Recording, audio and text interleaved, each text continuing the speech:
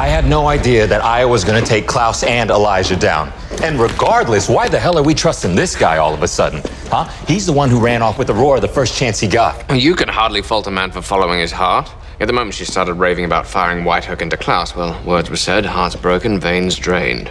You're one to talk about trust. Who was it that handed my dead husband's heart to the people that helped murder him? I bought your life with that heart.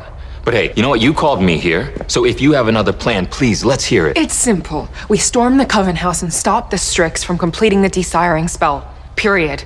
Okay. Well, that's easy for you to say. You're not sired by anyone now, are you? It's not just about desiring. We've got to stop an execution. What are you talking about? A lovesick teenage witch with a runner-up heart is somehow going to break the sire link. I'm sorry, your darling Davina is in over her head, and Aya knows this. She will let Davina desire both brothers, then test the spell's success by firing a White Oak bullet into Klaus's heart. And it's win-win for her. If you live, Marcel, well, she's won. If not, at least she's eliminated the rival sire line, including me. His prophecy witch said she saw Klaus die and his entire sire line burn. She watched us fall. She watched us burn. Every soul Klaus ever turned. When Aya tests this spell, Klaus will fall either way. And if Davina fails, as she likely will, the two of us will die as well. Actually, make that the three of us.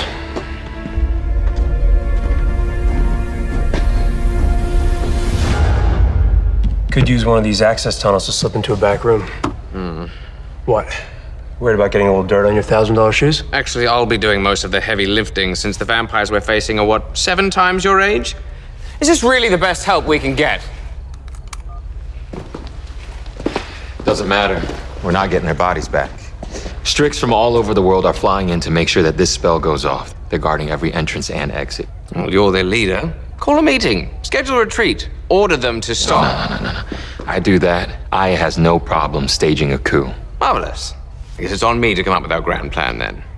No need, Lucien. Freya figured out a way to get the boys out of the Chambra. She just needs a strong enough power source.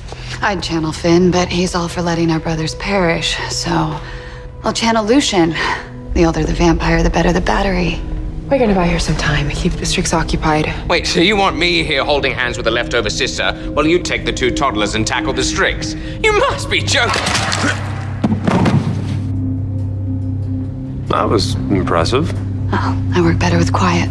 Wait, so the plan is that the 3 of us are gonna keep 100 of the world's most ancient vampires occupied.